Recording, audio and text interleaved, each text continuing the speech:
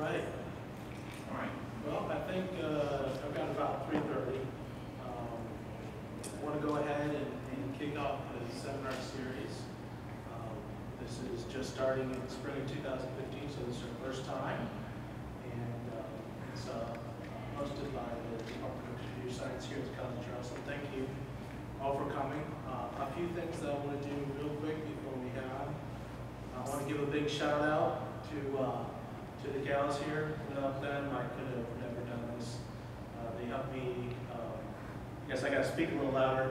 They helped me set up the lodging and the travel and the advertisement for this. So I really appreciate them helping out, and I just want to say thanks.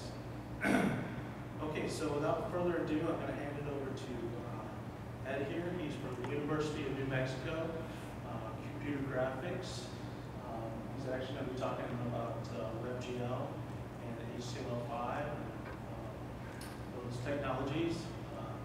Ed, he's been in this area for a very long time. If you get a chance to talk to him after the presentation, he's got some great airline flight stories. I can personally vouch for those. But anyway, so without further ado, I'm going to hand it off to Ed. And thank you, Ed. Okay, thanks. Am I supposed to? I guess that may be. Yeah, sure. Okay, hi. Actually, I was here, don't recognize too many faces from then, but I was here 3 years ago giving a talk about what we do in our lab. While I was at UNM, which was for a long time, I started something called the Arts Lab, the Art Research, Technology, and Science Laboratory, which was this highly interdisciplinary center. It actually was primarily art, computer science, architecture, and really everybody on campus was participating in that. That was part of it while New Mexico was building on its film industry, and I talked a lot about it. But a lot of the work we did then, and I showed you, if anybody's interested, I can show you some stuff later.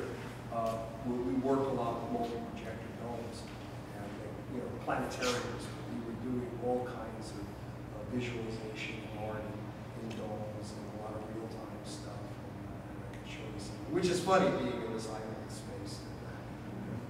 Domes we saw as being a big competitor to IMAXs. And in fact they are. But what I'm going to talk about today has to do more with my sort of history of teaching. I've had a graphics text that's been kind of the standard text for computer science departments. It's in this new edition is the 7th edition, so it's probably been out for more than 15 years, something. And we've made some big changes, and I sort of want to explain some of the things that are going on, and some of the decisions we make, and how this impacts our students and our curriculum. Now, when I got here, I discovered that some of you actually took a course using WebGL. Are any of you here who did that? Okay, so somebody has done that.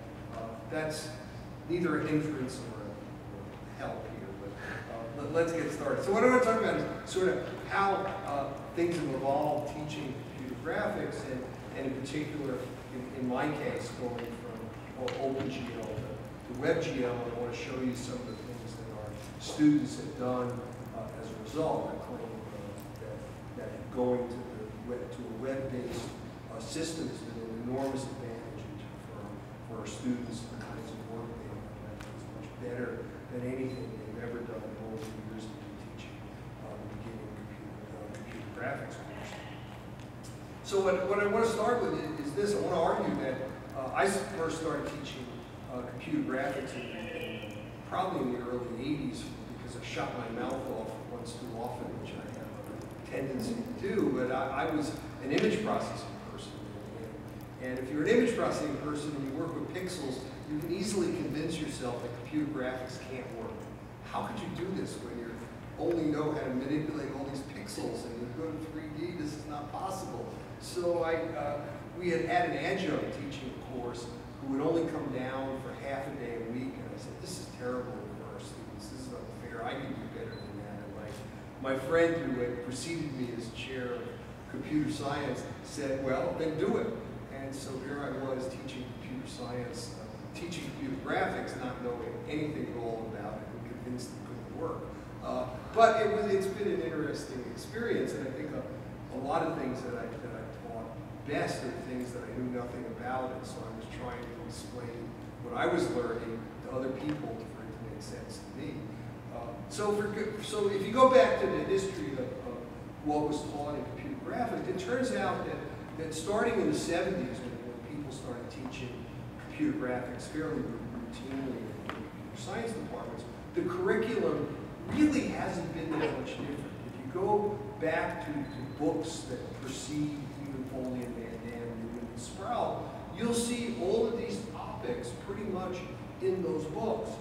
You talk about geometry, you talk about building models, you talk about matrices and matrix transformations, you do some interaction, because there was always interactive computer graphics, and then you get into the sort of the physics of light and materials interactives. You talk about lighting and shading, and pretty soon people by the end of the 70s were starting to talk about texture mapping. And if you look at it, I'll go flash by my syllabus in a bit. It turns out the syllabus is basically the same after all these years. Now, so here's simple examples of things we do. I'll see a little bit of this. You start with modeling something like a cube and coloring it, and there's a little interaction down there, and then you talk about lighting and shading so that you can get that sort of more realistic view of it, and then you add some texture on it. That's all pretty standard. Now,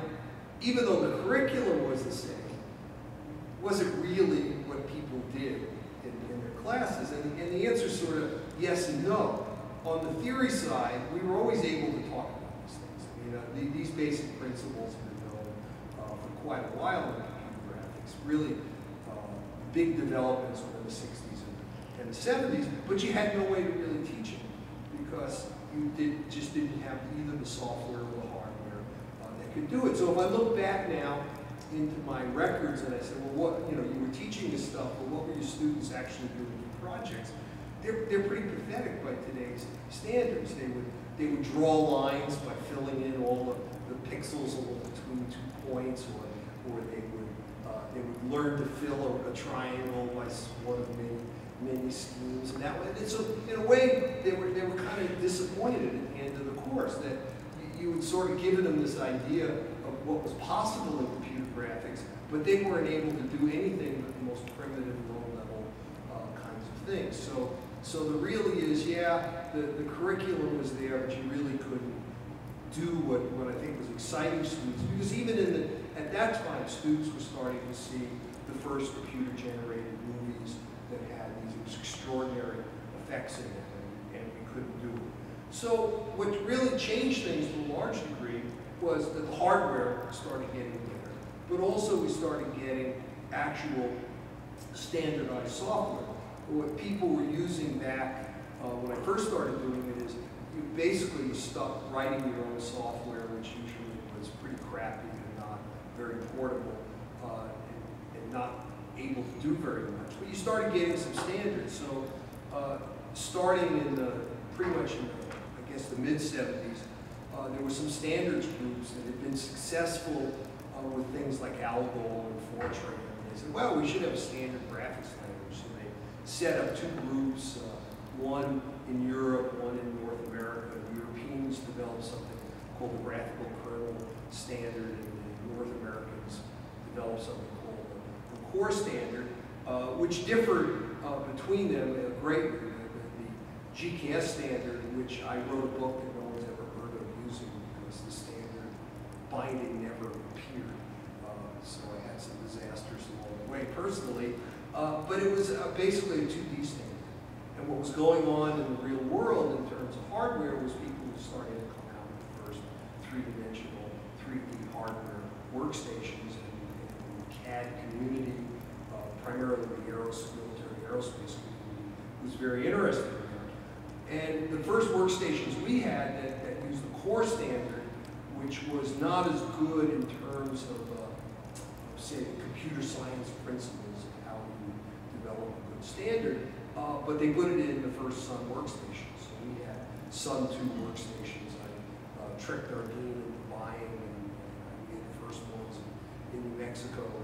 And they had some interesting properties, like the monitors would blowing up all the time because we had very low humidity and static charges building up in the things, and they go pull. But the core standard was in there. It was 3D. I started teaching with it. The idea that you could use the standard software, which sometimes worked and sometimes didn't.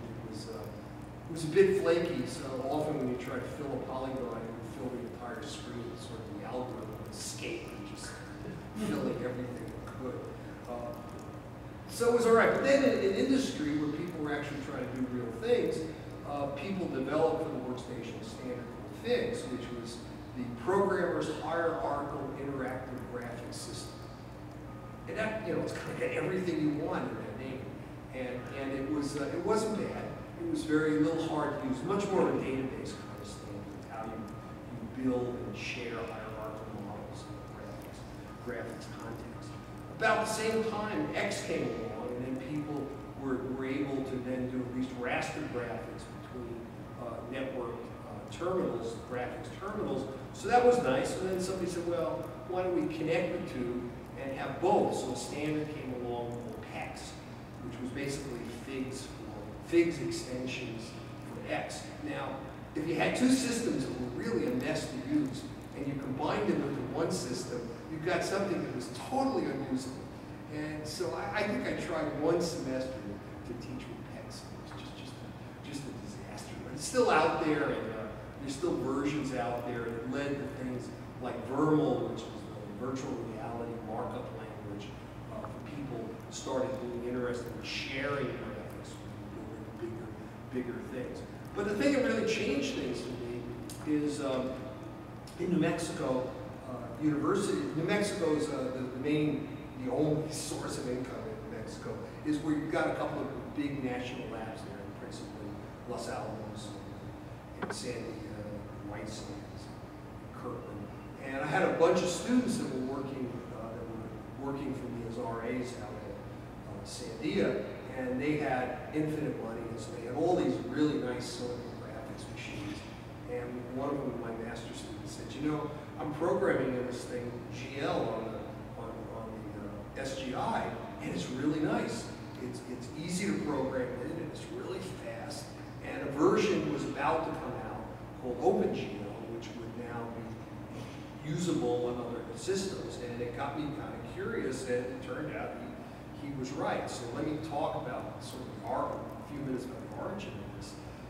So IrisGL, the original OpenGL, the predecessor of OpenGL, was built for the SGI geometry engine.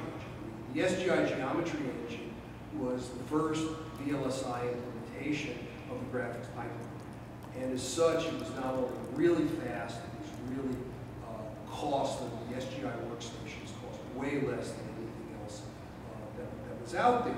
And so the IrisGL had to have everything in it. So they had to have some kind of API for users. And because it was running only in this kind of machine, it had to have all the windowing stuff. It had to have some way of using interactive devices. And all of that was built into IrisGL. And it was so it had a combination of being close enough to the hardware to be efficient, but it was at a high enough level that it was fairly easy to program from an application developer's point of view. Well, at some point they decided, let's make that open and create something called OpenGL. Now, the problem there was that all the windowing stuff and the input stuff was different on every architecture you do. So they decided, well, let's make OpenGL only concerned with rendering. How do you define a bunch of geometry and then have that geometry rendered to the screen? Okay? And then you figure out how to add on all the input and stuff in your own system. Now, the way that was done is that people created a couple of architecture-specific libraries. XGL was the glue that would connect OpenGL to an X-based system. So you would use X for the windowing and the input, and then you would use OpenGL for the geometry and rendering. Similarly, WGL for Windows and AGL for Apple products. Well, later people developed a couple of libraries that you would recompile for each system. So the API would be the same regardless of where you were. And I think any of you who did OpenGL courses before used something like Blood or FreeBlood or Glue, which were libraries that enabled you, if you could get the right version of the library and on your system, all the OpenGL code would be the same. It would have the Windows and the input with it. Now, very quickly, I want to spend just a couple of minutes just going through sort of the evolution of OpenGL over 20 years to sort of get to where we are now. When OpenGL first came out 20 years ago, it was this pipeline kind of idea where the idea is you start on the left with defining your geometry in terms of points or vertices, and you manipulate them through transformations, matrices. And that's the geometry side of processing. And on the right side, you see all the pixel processing, where it's called fragment processing because you generate things called potential pixels. You don't know quite yet if they're going to appear on the display, but they could be. So a fragment, you think of as a potential pixel. And that is a totally different kind of processing because you're processing bits there. On the left side, you're processing geometric entities in floating point. And this is what the geometry engine really is, the architecture of the geometry engine. In the middle, there's this rasterization step which converts the geometry into the fragments. Okay? And that's basically still, to this day, fixed. You don't have much control. So in the original versions of OpenGL, everything was fixed. All the functions in the API were fixed. You didn't really get to play with anything in here. You got to change a few parameters, but it was pretty fixed. It was called fixed function pipeline. But beginning with the second major iteration, people were coming out with graphics processing units that allowed you to actually program if you wanted. You didn't have to, but you could program what would happen either on the geometry end or on the bit fragment or pixel end through little programs that were called shaders. The reason they're called shaders is sort of historical, and that's what they're called. But still most people, and certainly almost all the courses that people taught, were still being done with the fixed function pipeline. But what happened is, as things developed, the people who were doing the developers and doing the development and doing the standards said, wait a minute, everything was always going to be backward compatible. Part of this was that the major community for using OpenGL was primarily the scientific and the technical community, where stability was really important. You want to be able to, you spend all this time writing this program, and you go to the next version of the software, you want to be sure that that program is going to work. And so this is in very strong contrast to the whole development side with DirectX and Microsoft. They didn't care. They put out a new version of DirectX, and you'd have to do everything all over again. And the scientific community was very much into this. So you always had backward compatibility. But over the years, it got to be more and more difficult because you were supporting all of this old functionality that made the drivers enormous. We used to think that when you first start studying computer science, you take a course where you write a little driver, it's this tiny little thing. And we're talking about many, many megabytes of driver for this thing. These drivers were getting huge, and the driver writers were going, we want to support all this little stuff nobody's using. So they announced with version 3 that 3.1 would just deprecate, which is a nice way of saying throw out, all of these old fixed functions and have everything based on shaders. Because what was happening was that, when we go back one, that what you could do in these shaders on each end was incredible. The programs, they were becoming fast, they were programmable, they had a lot of memory associated with them, and so the power was shifted to allow you to do almost anything within shaders. So they said, okay, we're just going to say that starting with 3.1, we're throwing out the fixed function pipeline and all those functionality, and you must write your own changes. So at first it sounded pretty bad for people teaching. Oh, what? I can't use my own, you know, those are my editor's reactions.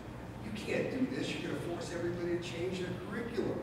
Yeah, but this is what's happening. Now, since then, which I'm not going to talk about, they've added new types of shaders.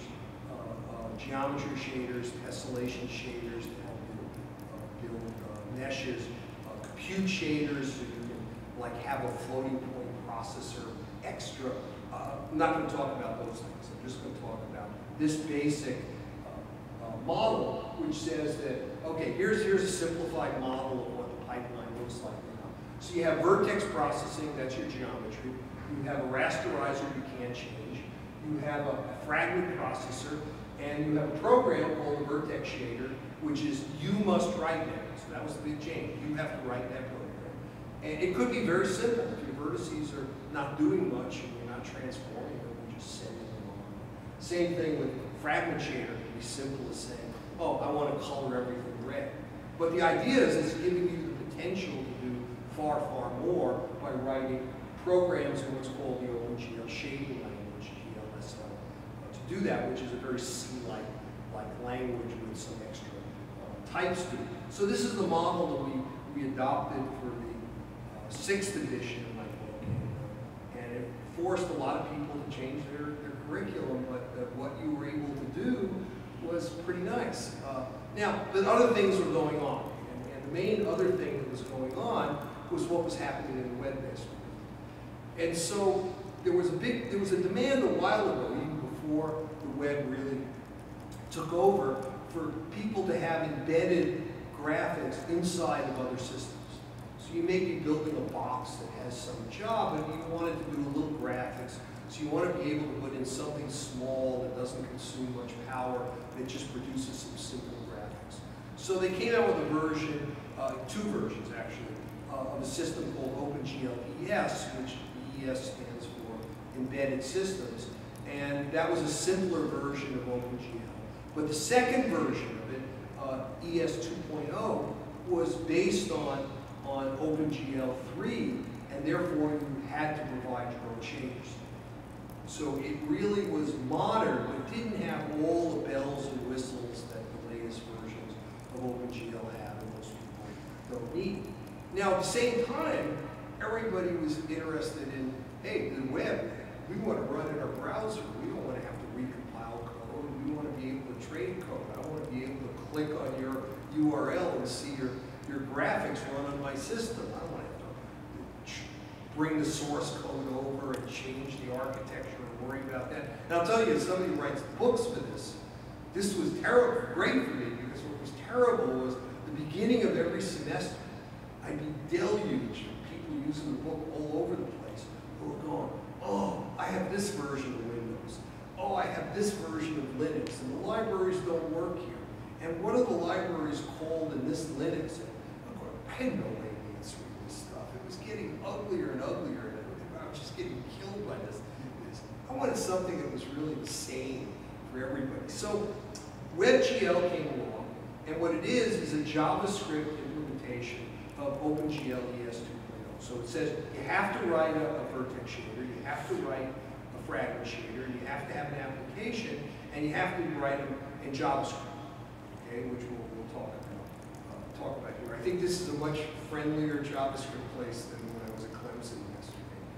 They were very anti-JavaScript up there. But the thing is that the reason though is that every browser that runs HTML5, will run JavaScript automatically. It's there. So if you write things in JavaScript, there's no system dependencies in it. It all goes away. And in addition, the code then runs locally.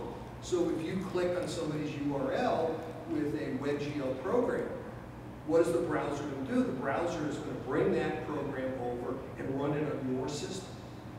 So I run pretty much, I can go on my cell phone, I can go just click on any of my sites in UNM and any of my sample code, and it's going to run on the cell phone. I mean, that's an incredible advance in teaching and how people enjoy what they do and be able to show it to their friends.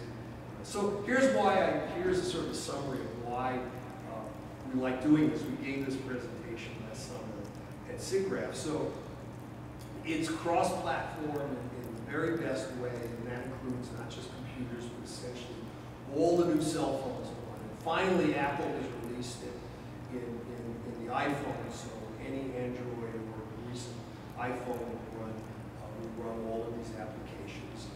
The low barrier to entry is, I'm going to claim, it's much simpler to get started with this. Since you're working with interpreted code, you can sit there in an editor. It's all you really need is an editor. And you can sit there and change things essentially instantly and watch what happens. Also, the development environments in some of these browsers are getting pretty good. There's infinite tools out there, and one of the things I found teaching this the first time is I didn't know about these tools, but my students know. And they're very used to using tools on the web, so they were just picking up stuff and adding it to their graphics without any problem. The performance issue is, when you're teaching, it's almost a non-issue. In real applications, it's almost a non-issue too. I'll talk about a couple of those. And it works with pretty much every other web API that's out there. Because HTML5, anything that runs in HTML5, you can combine all these things together very easily. Now, the argument against it, and this is what I got, I get two different reactions. I work with a lot of people in Santa Fe in working in a sort of development world, doing all kinds of really neat stuff, but not academic. And they just love working with JavaScript. I can show you some of their stuff at the end. But on the academic side, CS departments, academics pretty much hate JavaScript. So I had to sort of deal with that problem. Is that, and from the student's point of view, never was an issue. You tell them that we don't teach JavaScript. Very few places teach JavaScript at all. To our students, it's just another language. They've seen a bunch. Okay, I'll do this one if you tell me to. That proved to be no problem. People would complain, oh yeah, but the code's visible to everyone.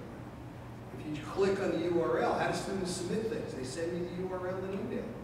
They go, oh yeah, but everybody could see it. Wasn't an issue. We didn't have any problems with integrity.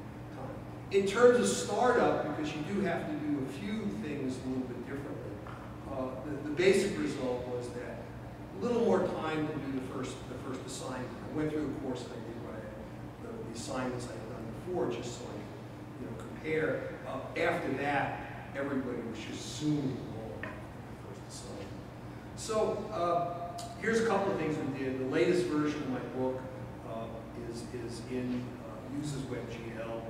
There's a very interesting course Eric Haynes put together for Udacity that uses 3JS, which is a very powerful scene graph built on top of WebGL. So you don't see the WebGL directly, but you're in fact running WebGL.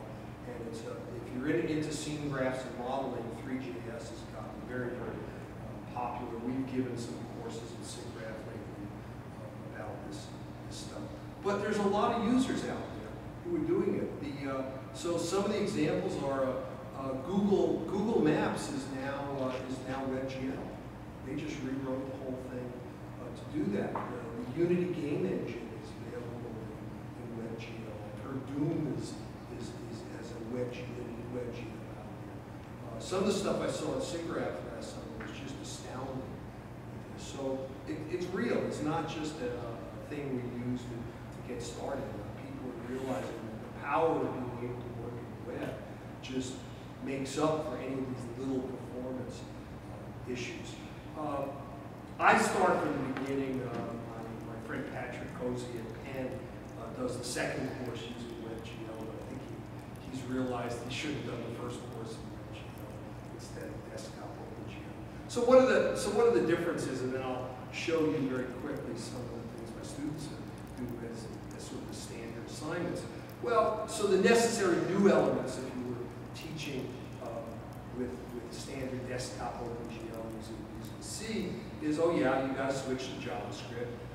You may have to teach a little bit of HTML, but I think most students have seen it, or the little HTML, then it takes you 15 minutes, half an hour to tell them what they need to know. You need to know a little bit about how execution in a browser is a little bit different than execution of just running a C program or running a desktop OpenGL program in C. It's minor, but I think you need to talk a little bit about that. One of the joys of this is that interactivity comes back. And one of the things that's happened in the recent versions of desktop OpenGL is if you really are doing what's called a core profile, running the pure, none of the old fixed functions, running the pure way, none of the interactive stuff is in GLUTWorks. Well, it's not none, but almost all. You can't use menus anymore, you can't use fonts anymore. I'm not sure you can use a mouse to do anything because of the function deprecation. In WebGL, because of JavaScript and HTML, it is almost trivial to bring back all these devices. I have a slide in here that shows you. Basically, you want a mouse, if you want mouse input, 2 lines. You want a button input, 2 lines. One in the HTML file, one in the JavaScript file. You need a menu, 2 lines.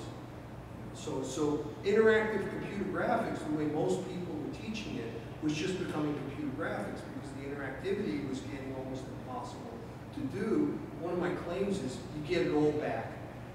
And using these web packages that the students were familiar with, they were able to do some wonderful things. So I taught the course first time this way last spring. There's my syllabus, but it just scanned it. With 1 or 2 exceptions, it really isn't much different than anything I did 30 years ago teaching this stuff. Now I do a lot more different discrete techniques, and I like to do a lot of off-screen rendering and stuff. But except for that, it's the same basic topics. This is the first course. Okay, so a couple of basic things that the way I do things is, I don't know how Brent how you did this one. You taught it. I decided I didn't want to use any other packages like CSS or jQuery for input. I just wanted to have pure HTML and JavaScript, nothing else in the first course. If the students knew either any other package, they were welcome to bring it in, but I didn't want to spend any time in class talking about it. So the way we sort of did things was, even though you could do everything in one HTML file, the way I did things is I would have, for every application, 2 files. An HTML file that would include the shaders and describe what we wanted the page to look like. Where did the canvas go? Where did the interactive devices go? And bring in any utility files you needed. And the JavaScript file would be purely the graphics part. It would be the action of the thing. So it would look very much like what you would see in a desktop OpenGL. And I think that worked really well. Now, a couple of the JavaScript issues. These are the ones. How many of you have not done any JavaScript? Oh, you all have, so I don't have to say anything. Okay, but real quick. I mean, one of the things people had to get used to are, first, that there's only 3 numeric types, only 3 types, only 1 numeric type. And people, first that bothers them. Then all of a sudden they see, oh, it doesn't matter. All my loops work, everything's working. So that turned out to not be an issue. The more big issue is the really understanding that everything is an object, and that objects inherit in this prototypical manner, which is different from how they would generally learn things if they came up with the Java root or the C++ root. And that takes a while to get used to. I think now at this point I prefer this, and I kind of like this. But weird things happen. I used to have a list of what I called JavaScript gotchas. There would be these things that would get you, and you'd be sitting there staring at it, and then you'd find an expert. You said, oh, that's because you don't understand the inheritance of JavaScript. I didn't. And also, it's a large language, so there's many ways to do things, especially when you're working with objects and models.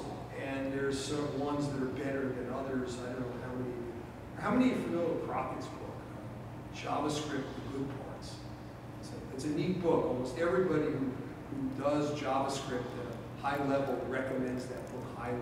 because he says, look, all of this, here's these other ways of doing things in the language, but they're really terrible ways to do it. Here's the ways you should be doing it. So that was what. The scoping issues are different, and it took sometimes the gotchas in there. But, you know, students got over it faster than I did. So the big one here, I think, and this is worth spending a few minutes on, is the issue of arrays. That JavaScript arrays are not the same as C++ style, Java style arrays. And that's a huge issue in WebGL. Since everything is an object, the JavaScript array is an object and it inherits a bunch of methods, which, as I'll show you in a minute, can be very useful. So you get push and pop for free automatically. You get the length variable is in there. But what happens is that when you try and pass things over to the WebGL side, WebGL is OpenGL and yes. It expects data to come over to it just like it did in C. You get a very simple string of floats coming over, and but instead it's getting this object if you're sending over JavaScript. So there's a couple of ways of getting around this. One is to use JavaScript typed arrays. Did you do that in your class? Did you use typed arrays? No. No. And I decided not to, too. But they act like C arrays, and if you get to define, say, a new float 32 array, and then it becomes that. But I want to show you that JavaScript arrays are really neat to use. So here's a real simple example we had before. Here's just building up a cube from an index model. So here's a cube, number the indices, and you say, okay, the cube is six quads, and each quad is going to be implemented as two triangles. So this function on the left to define the color cube in terms of quads is essentially identical to any C program. Nothing much different there, so that's good. But here's the JavaScript arrays for defining some colors and the geometric locations of the vertices. So this is a two-dimensional array. It kind of looks in some ways what you could do in C using curly brackets, but it's not the same thing. And that's where you can get into trouble. This is a JavaScript array. But here's the advantage of doing that. If I want to now go through that and build up this triangle, so, build up this cube. So this cube's got 6 faces. Each face is 2 triangles. Each triangle is 3 vertices. I'm going to build up a single array that has all of the geometry data all lined up, and another one that has all the colors. And I'm going to pass those on to the shaders to get it into the GPU. Well, look at this code that does it for quad. This is doing it using just 2 triangles in a brute force way. It's obviously a little nicer if you use triangle strips or triangle loops, but that it works. The one line gets changed. So it's just saying, look, here's a function. You give it the 4 indices. It forms 2 triangles, and here it's using the length variable and the push to do it. Now, my claim is that from a student perspective or my perspective developing code, that is so much easier to look at and see that that's what's doing. The loops that you usually have gone away. It's just a really nice way to be teaching and to be developing code. One of the things when I was first doing this and working with my group of JavaScript nuts I work with, I was real proud of this one example I had done, and I sent it over to them, and they said, "That's terrible. You're writing C in JavaScript. You're not supposed to do that." And so I started learning my lesson and started doing more things like this. So it's I claim it's very nice. A couple of things of what you have to do is, basically this is just showing you open up a canvas which you can specify in the HTML file like this. It's just saying I want the canvas to be 512 by 512 in this side. That's kind of, and then on the top, that's all you have to do in the JavaScript file is just say, okay, that's. So this is the equivalent of opening a window. It's pretty trivial. If you look down here, I just wanted to show this one little part. Here's the part of if you you've taken any of them, whether you've done this in WebGL or desktop GL. It's the same thing, how you set up the buffers that get sent over. And here's the only difference is that this flatten function we created. This is what I've decided is a much better path than trying to use typed arrays. Just create a tiny little function which we give out to everybody that just takes a JavaScript array and strips out the data and makes it into a C-like array, typed array, and sends it over to the WebGL side, to the OpenGL WebGL side. That's all you need to. We do this for matrices. You go flatten the matrix. The matrix is a JavaScript object. So this is the thing that connects the two parts, and everything else in there should look pretty much like any other OpenGL program. You clear the screen. When you render, you clear the screen. You draw your triangles, and the request animation frame is equivalent to just swapping buffers. So the OpenGL side is pretty much what it's always been. So let me show you some of the things we've done. Oh, one other thing we've done is, a lot of those functions that were in the old OpenGL, the matrix functions, translate, rotate, the viewing functions, perspective, ortho, they were really nice to have around. The reason that they got deprecated was that they were not very efficient because they were doing everything in the CPU instead of the GPU, and so they were thrown out. So what we said is, if people want to use those functions, instead of having our students rewrite the same code over and over and over again, what we would do is give them those functions in a library called MVJS on our website. And all they do is form the matrices. And you can do whatever you want. So if you want a translation matrix, you just go translate the parameters. And then you do what you want with that matrix. And you can send it over to the GPU, multiply it with something else. So all those functions are in there. We also put in all the GLSL types into this library. Now there's a good reason for that in terms of learning computer graphics. When you get up to talking about things like shading and lighting, you find that where you do it it's up to you. You can do shading and lighting in CPU. You can do shading and lighting in the vertex shader, and you can do shading and lighting in the fragment shader. So if you have these types, the code looks essentially identical. So we can ask students to say, okay, compare shading done these different ways, and all they really have to do, almost with just maybe a line or two added or changed, is just move the code from the CPU, from the application code to the shader to another type of shader, and it works out wonderfully. And so we added those things into that package. Input again, this is just showing you that a button takes one line in the HTML file to give it a place to put it in a name, and two lines in the JavaScript file which just say get the identifier of it, and every time it's clicked, do the following. That's it. And one below is a slider. You give it a min and a maximum value, your sort of your minimum step you want it to count, and now you have a slider. I've never seen anything, so you don't need packages like jQuery, unless you want nicer looking buttons and sliders, sure. But to get started and do this stuff is really easy. Okay, so now let me talk about my experience with, these are the projects I've sort of given periodically for many, many years. One of them is, the first one I give to get them started often is what's called twist. Twist is where you rotate, but the amount you rotate depends how far you are from the origin. So here's on the top left is an equilateral triangle centered at the origin.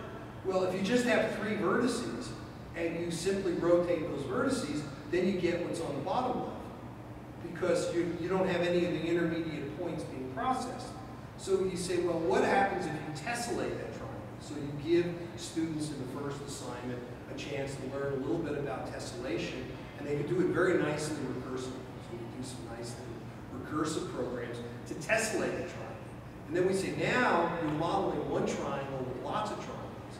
Now what happens when the amount of rotation depends on the distance from the origin? And they get things that look like on the bottom right. You can have a lot of fun with that by trying different shapes and different amounts of rotation in there. And so it's a very good project for them to get started. You know, it's a standard first project. It took them a little bit longer just because we were switching to JavaScript and that. But after that, things really took off. Here's the sort of the standard. Actually, this was a little harder problem than I usually give. I asked them in the second project, which is probably about 6 weeks into the semester, to do a little CAD program where they had to be able to take the basic shapes, bring them into the canvas, move them around, change their size and their orientation. At this point, they hadn't done any lighting and shading. So to make them look 3D, they had to render them twice, once with lines and once with solids. That was nice. And also it got all that interactivity just came right back in, sliders and things. They had no problems at all with this project. The third one I give this one, I love giving this one. This is a funny example. Is I have them do a 3D maze. So the first thing they have to do is, well, it's a 2D maze. If they want to do a 3D, they can't. But they have to look at it in 3D. So the first thing they have to do is figure out an algorithm that will generate a maze. And then I don't ask them to automatically go through it. I ask them just to be able to give me controls that will let them do that. So let's see if yes, this is going to work. Okay. So here's one. Now most of them, what they do, they've done lighting and shading at this point. So most of them, the view is that you're inside the maze and you're looking in perspective down this tube, and you can get lost in a very low order maze. It's just amazing. But this guy I use for demos because he also gave me a top view, so I don't get lost. And so here, you can move around and do this and so on. So they had no, this is good, it's a really good test on transformations and being able to concatenate transformations together. They did fine on this one. Then in the second half of the course, I give them, they have to come up with their own projects. And I'll just show you one or two of those. They have to come up with their own term projects. And here's where they really show. This was, this one is, this kid built a CSG modeler. So in CSG modeler, it's a solid modeler, but you're rendering everything in polygons, so you have the standard set operations where you can intersect two objects, you can take the union of two objects, you can subtract one object from the other. And this thing works wonderfully. I mean, here's his objects, and he has all the basic set operations, and it works beautifully. I mean, that's, first course of computer graphics. I thought that was pretty good. But here's my favorite here, and I'll actually run this with you. This kid did a Voronoi diagram. So how many of you know what a Voronoi diagram is? Okay, you don't care. It's, oh, what happened here? Did they just kick me off? Yeah, just go to the guest again. Just do guest. Yeah, underneath the button too. All right, bring me back. Okay, yeah. Okay, so what he did is, so the idea is you have these seed points that are kind of where the shininess is in there, and you're coloring things based on the closest other point you're at. Okay, so it's something you study often in your algorithms course, you're studying an algorithms class. So what he did here, let me see if I get this going, if I really move back on. Yes, I am. The seed points are moving.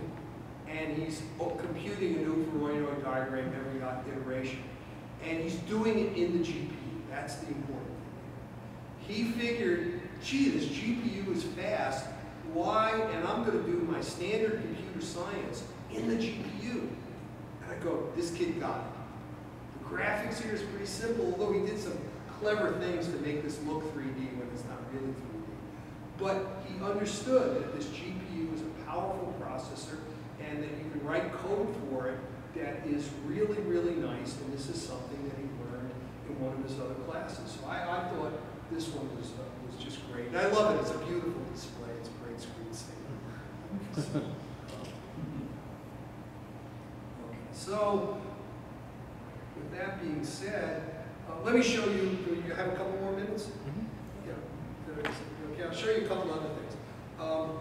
My friends Ruth Chabet and Bruce Sherwood are retired physicists. They were last at NC State.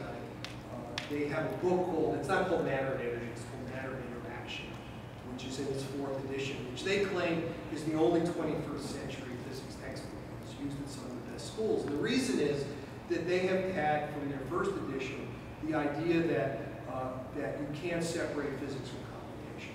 And all the other textbooks are basically 19th century textbooks, so teaching things exactly that. And so he created something called VPython, which I don't know if any of you have heard of yet.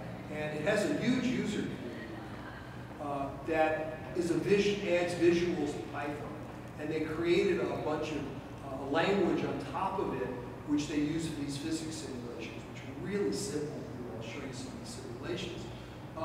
But when he saw what we were doing with WebGL, he said, you know, you don't have to recompile things, you don't have to do anything. I'm going to convert years of work into doing it all with WebGL. So he created something called GlowScript, which will run any VPython program. Let me show you these examples. Here's his example programs. Let me just pick one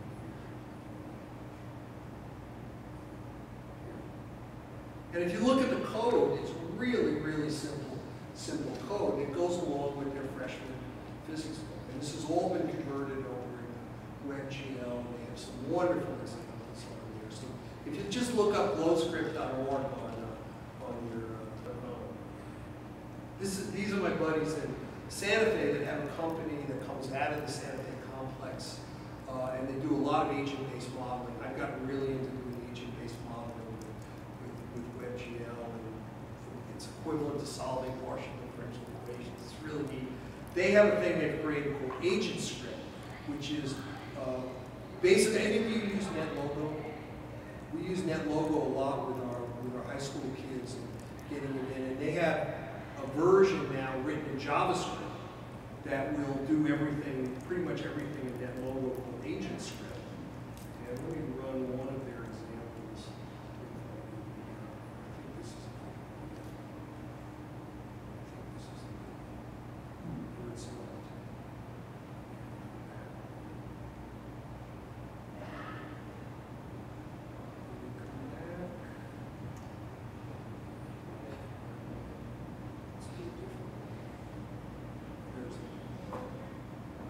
Well, that's one of them. Anyhow, I'm looking for this big ant modeler, which we do a lot of.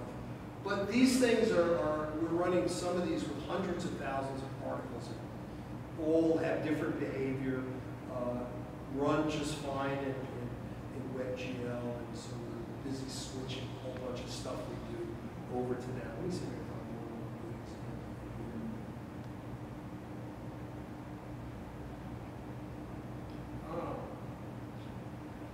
It was an ant. Let me see this one. Well, here, no, this one's. But here's an ant body problem. It just keeps sticking in more bodies into there. I'll find a fix. But anyhow, so let me finish up and just say one or two finishing things. But take a look at that. So I'm telling people, we had this in our SIGGRAPH thing. If you own the 6th edition, don't do WebGL. The interest is just enormous in it right now, and it's really interesting to see what's going on. You know, my buddy Dave Schreiner's my co-author. He just went to Apple, so I'll probably never see him again. They're a very secretive place.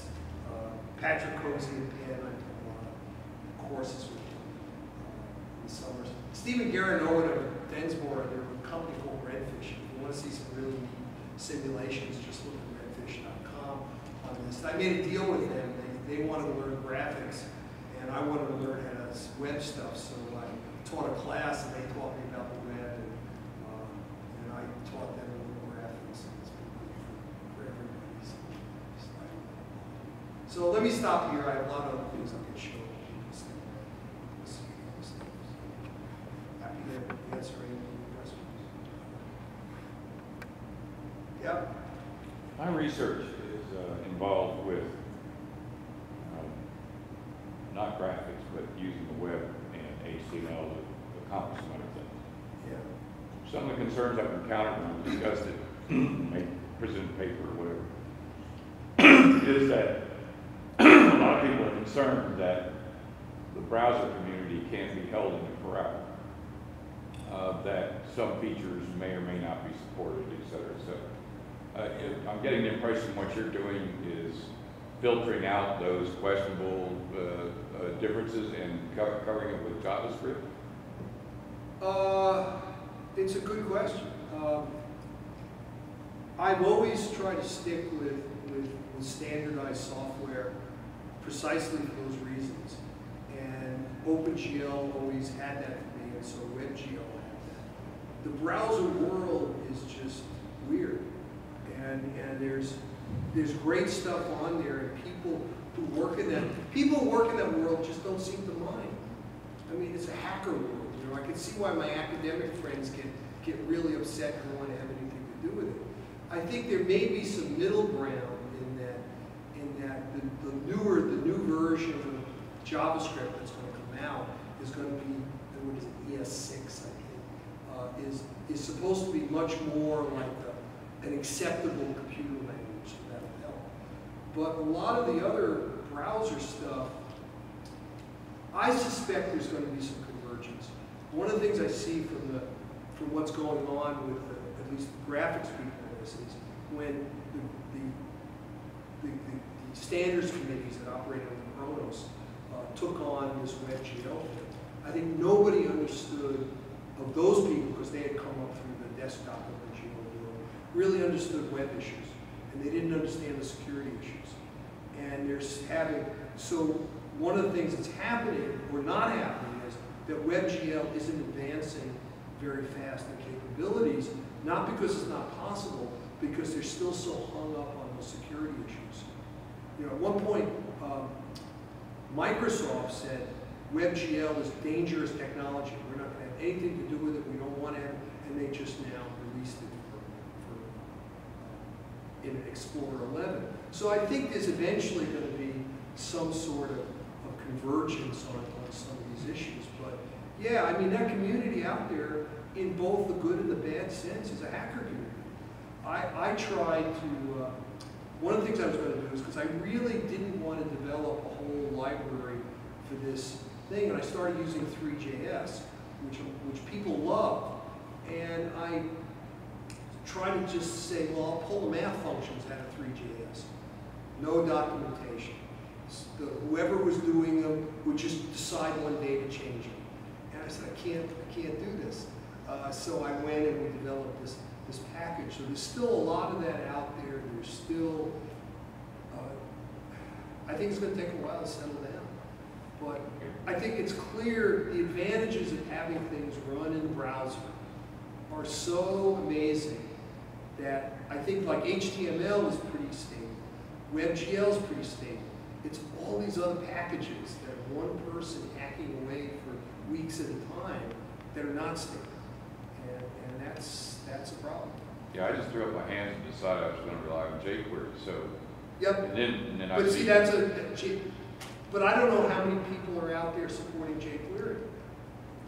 jQuery is one of the better ones, and lots of people like to use that. You can kind of force it to support it, but I mean, yeah. Knowing what you know now, would there have been a different way that you would approach the writing your book over time? That's part of the question. The second part is about software. So, boy, nobody ever asked me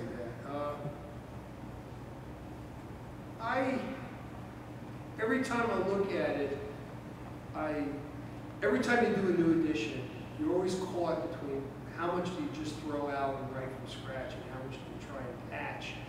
And I'd say I probably try to patch a little too much. There's stuff in there now when I look at it, I go, you know, this isn't that important anymore. I really should have more on this or more on that. But that's probably kind of normal. You know, because I look back at the first edition and I go, boy, it's just changed so much.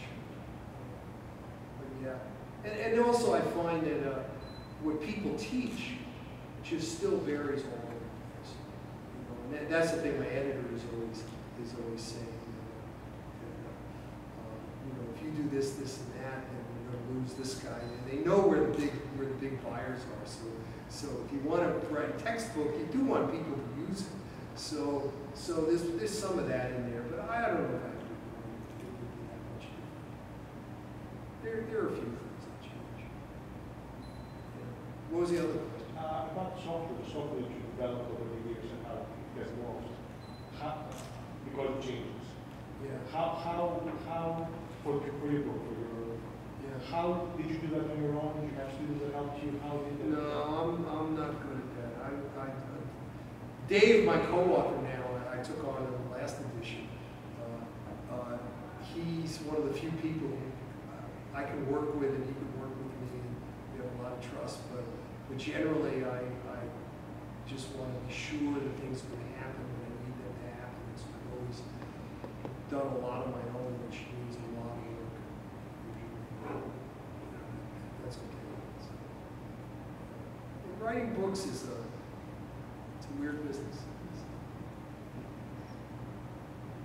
Yeah. I don't know that much about JavaScript, but it sounds like it's intrinsically open source, right? I mean, it's not in, I can see Microsoft complaining about security, when the real reason is it's open source, and some people like to keep it closed source.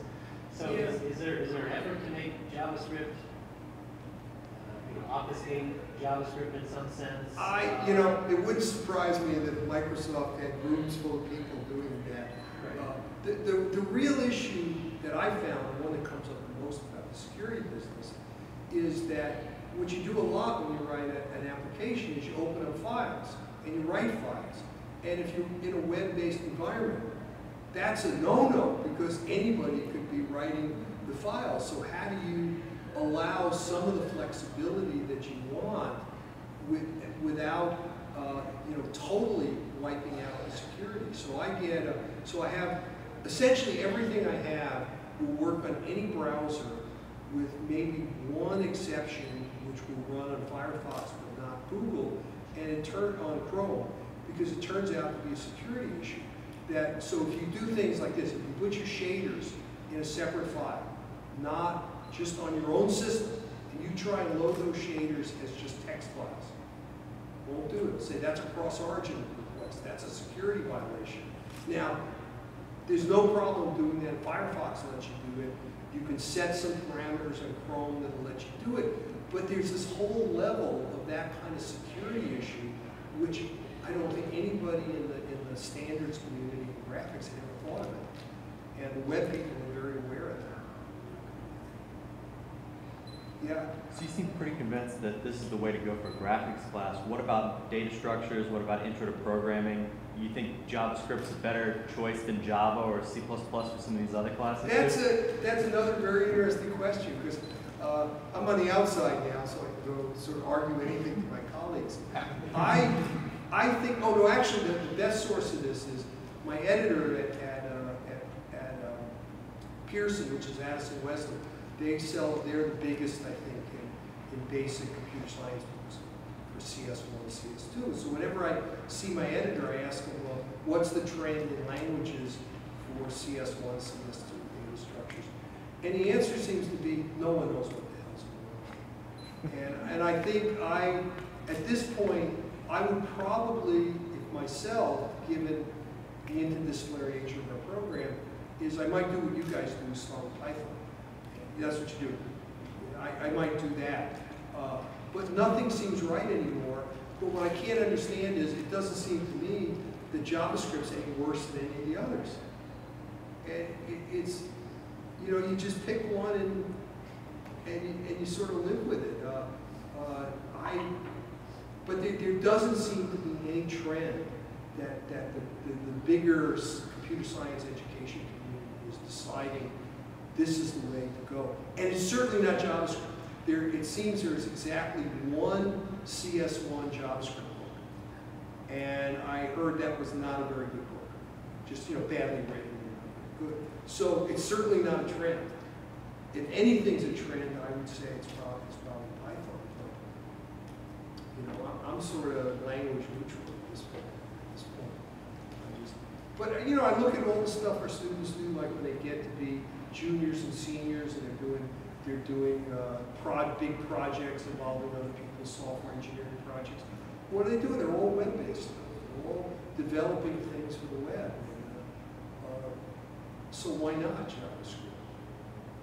The other side is all of the students that are eventually going to work in, say, a Boeing or in one of the big game companies where they develop game engines. They're still, all of those guys basically seem still locked into C++. But if you ask them, because they're developing millions of lines of code, but if you ask them about it, they always seem to say, well, we don't like the language, but we just don't have anything else that we like better. So I can't give a good answer. Yeah. More like say, you could see that what all you should do for the banking industry, C and C++ is become for the gaming industry. Yeah. The stop. Yeah. Actually, and things come back. Actually, this is irrelevant, but kind of funny. Is the way our system works is the university has this thing when you want to start a new course, you have to give up an old course because the state has this thing that's going to cost us more money. So we kept this COBOL course on the books, even though we didn't teach it for like 15 years. And then Y2K came along, and people were calling up saying, when are you offering the COBOL course?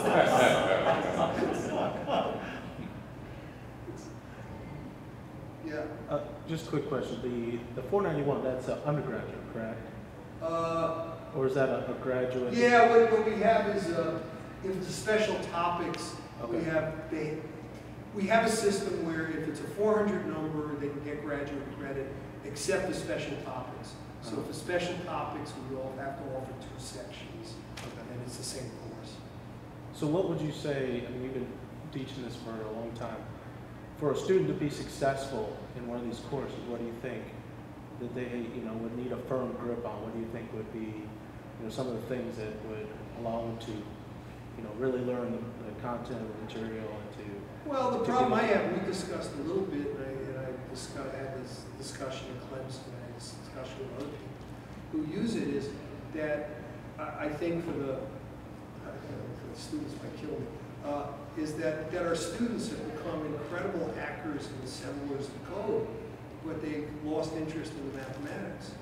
And the thing with computer graphics is that it's got such wonderful underlying mathematics that was the thing that interested me in it, and the students don't want to do that. They just want to program applications, and they do wonderful applications, things I couldn't do. So I don't know how you get back, or whether you should. If you're in a university that basically has one sort of standard computer graphics course, you're not trying to, like Utah, pour out, or Stanford, pour out lots of people that are focused on only computer graphics. If you're just teaching 1 or 2 courses, is it, for me, I want to get the math back in, but I don't know if that's really the thing that's going to matter to them, or matter to them if they get jobs in the industry. But I miss that. I miss teaching that part. I sort of always feel a little disappointed that for the most part, the students don't care about it. Yeah. I kind of saw that it was, just do this. Yeah. The order of the multiplication is this. Yeah. And don't do anything other. Well, what a lot of us have stopped doing is giving tests. It used to be that, we had these programming assignments, and then we would also give quizzes and sometimes a final that would cover the math. But I think a lot of us just gave up the fight and just said, oh, the hell with it. We're just going to give these programs. And the programs are wonderful. The students spend lots and lots of time. They're really into it. They develop beautiful applications. But the problem is they really don't understand the underlying math, which will hit them when they get into industries. Yeah, I could add to that. My nephew retired at 33 and worked for a lot of the gaming people, and now but they keep sucking him back in. Oculus just hired, which then they got absorbed by Google. Somebody somebody else absorbed it. But anyway, his strength was mathematics.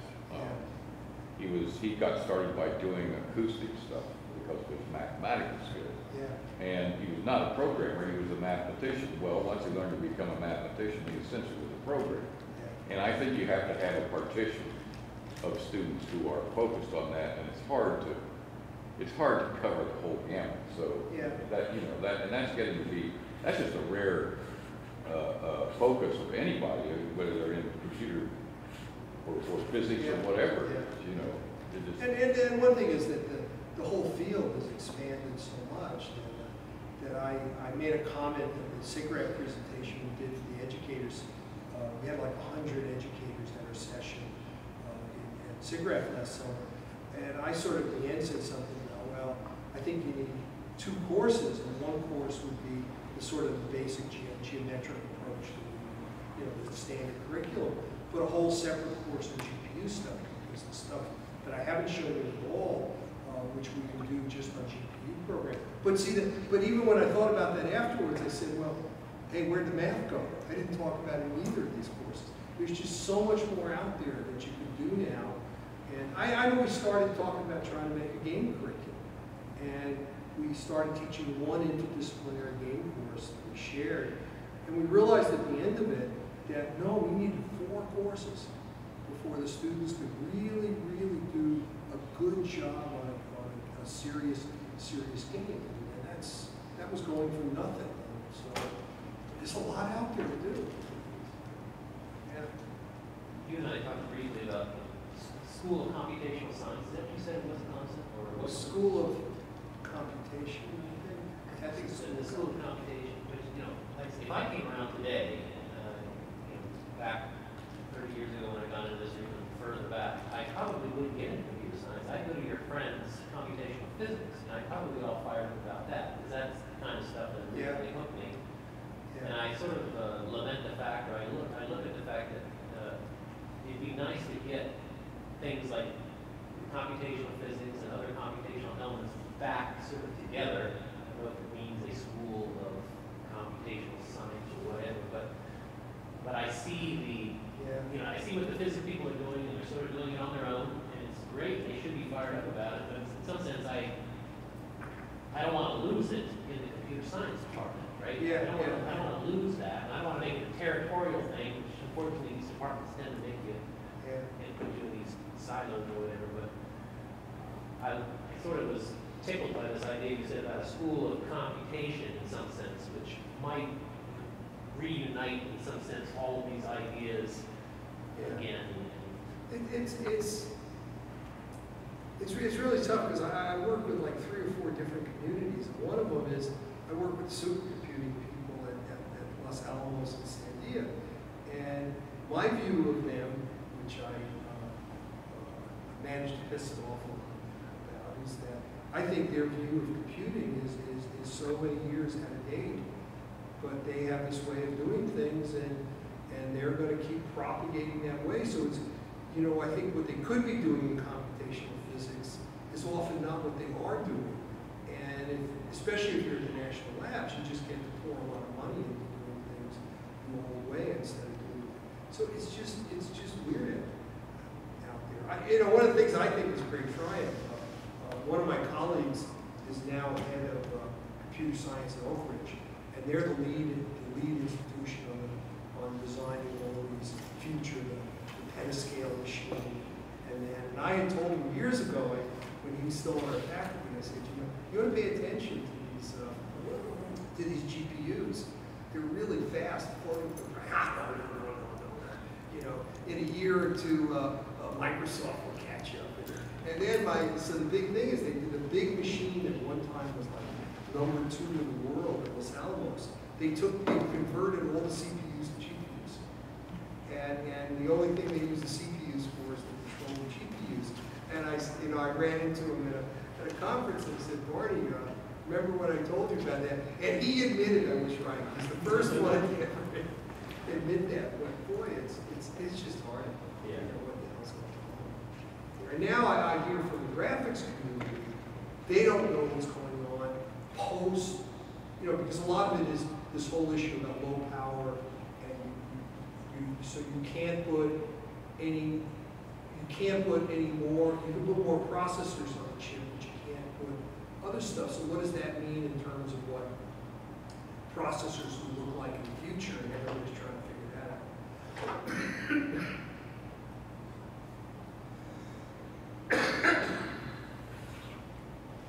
I think that's it. Anybody have any other questions?